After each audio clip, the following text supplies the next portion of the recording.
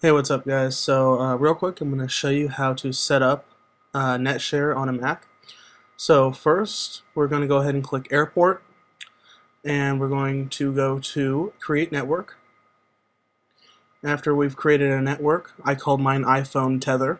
You can call it whatever you want, though. Click OK.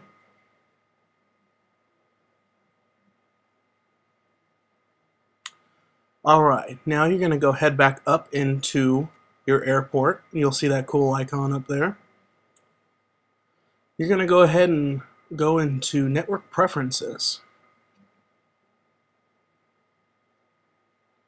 Within Network Preferences, you'll see your network window here. There's my airport on the left-hand side. I've got an Airport Express set up right now.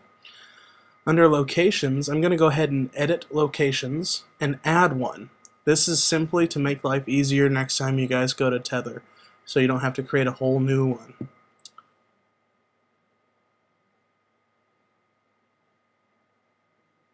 After you've named it what you want, go ahead and click Done. If you look over on the left-hand side, you click on that airport. And there's our network, iPhone Tether. We're going to go down to Advanced. Alright, now that we're in the Advanced drop-down pane, we're going to go ahead and click on TCP.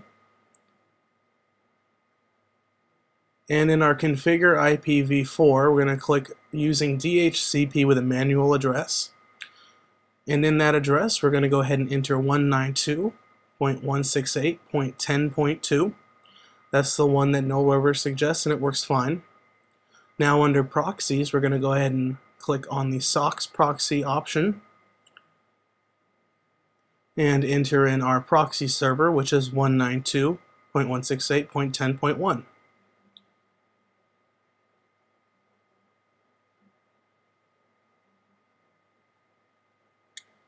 This window is where you'd put that 1080, but I found that I don't need to put in 1080 as the port, so it works just fine. Go ahead and click OK. And do not forget to apply those settings.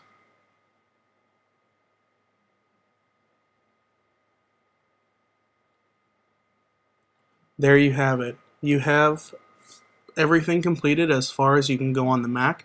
Now you've just got to hit everything up on your iPhone, which is incredibly easy, and I've included instructions on the right-hand side of your screen.